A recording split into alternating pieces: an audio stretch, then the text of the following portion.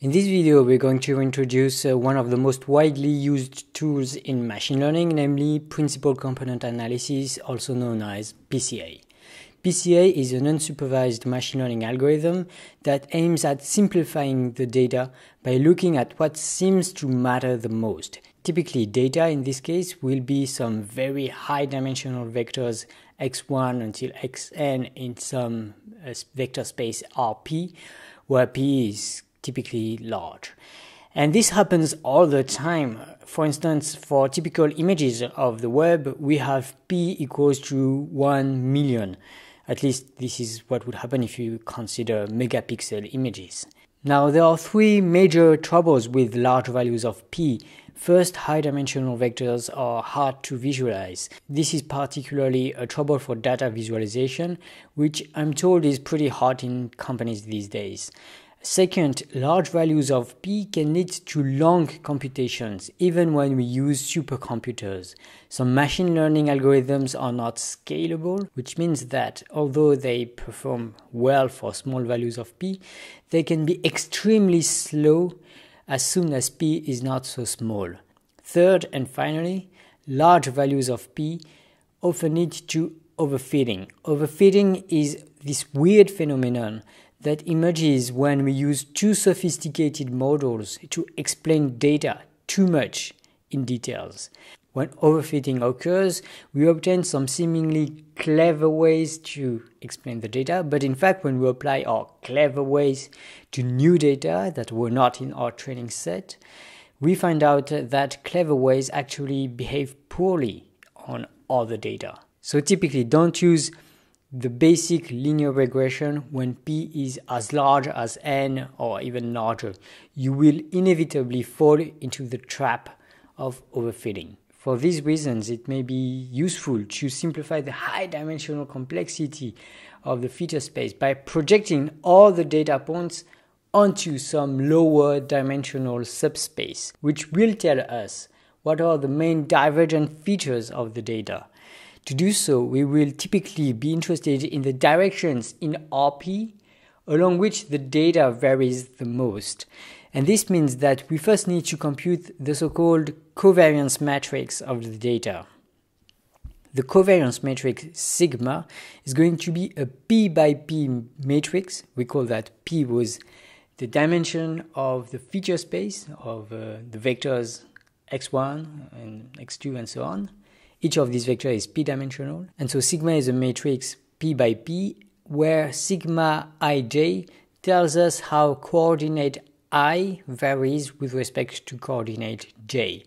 For instance, sigma 1, 1 is going to be the variance of the first entries of the vectors x1 until xn. In other words, sigma 1, 1 is going to be the variance of the collection of data, of real valued data, x11, x21, x31, and so on until xn1. And this can be computed by the estimator, the classic estimator, 1 over n minus 1 times the sum over k of the xk1 minus the average of all the x something 1, and we square it all. This is the basic formula to compute variance, and similarly, or perhaps more generally, sigma ij is going to be the covariance between the data x1i until xni and x1j until xnj, so between two coordinates I and j. And this is computed with the formula here, the classical formula of the covariance. Now, these formulas can be a bit overwhelming. Don't be overwhelmed by this, easy to say, right? What's important to take away from all of it is that sigma ij really tells us about how the ith coordinate varies with respect to the jth coordinate. In particular, if the I and j coordinate actually record the same kind of data, the covariance sigma ij is going to be huge. It's going to be the same as the variance of the I coordinate. But if I and j tells us completely different things about the data, then typically they may be uncorrelated and the covariance would then be equal to 0. Interestingly, the covariance matrix sigma is a symmetric P by P matrix, since the way I varies with j is equal to the way j varies with I. And Euclidean geometry tells us that this implies the existence of an orthogonal basis E1 until EP, such that when sigma is written in this orthonormal basis, sigma is then a diagonal matrix. In other words, in this new coordinate system, variations along the EI axis are uncorrelated with variations along the EJ axis. And this is pretty cool because it means that we have good reasons to think of the different coordinates in sort of independent manner. It's not exactly independent, but uncorrelated is a first step towards independence. Another cool thing about these new bases is that the covariance matrix S written in this basis is now a diagonal matrix, and each entry of this diagonal tells us how much the data varies along the EI axis. In particular, by now ordering the vectors EI of the basis from the largest value of the diagonal to the smallest, we call them eigenvalues in linear algebra. We know what directions contain the largest discrepancies in the data. Intuitively, these directions are the meaningful directions, and it then makes sense to sort of ignore the other directions, especially the one associated with very small values of the eigenvalues of the diagonal matrix.